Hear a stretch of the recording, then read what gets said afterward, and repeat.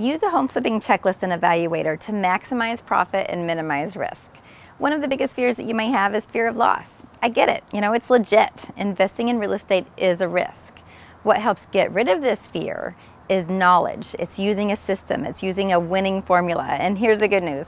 There are tools that you can use to dramatically help not only make you more comfortable, but also give you the confidence that you need to move forward and to make offers that really make investing virtually risk-free. So the first thing is a home flipping checklist, and it's really a priceless tool to use when you're new and when you're first getting started, because it's going to guide you through a potential property room by room, inside and outside, and it cues you for those specific things that you need to look for so you don't miss anything, and you want to make sure that you have everything that you need to calculate into your renovation budget.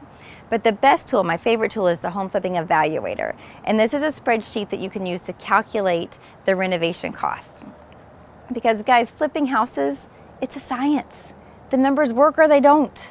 Don't guess. Use the tools, use the home flipping checklist, and use the evaluator to get the information you need to make that confident and educated decision. Because using the proper tools, it makes it a calculated risk, and it has the potential for phenomenal returns. So get past the fear, go out there, take action, and make a profit that's more than you made last year. The calculated risk is worth it.